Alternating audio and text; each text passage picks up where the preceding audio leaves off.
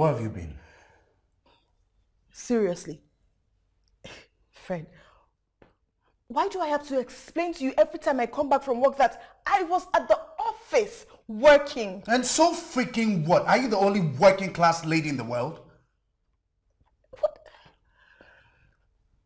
Why are you like this? Why are you suddenly becoming a nag? You turned me into one. No. You turned yourself into a nag. What is all this? I try my best. Every little thing I do does not seem to suit with you. I try all I can, but no appreciation. You don't appreciate my little effort. What is it?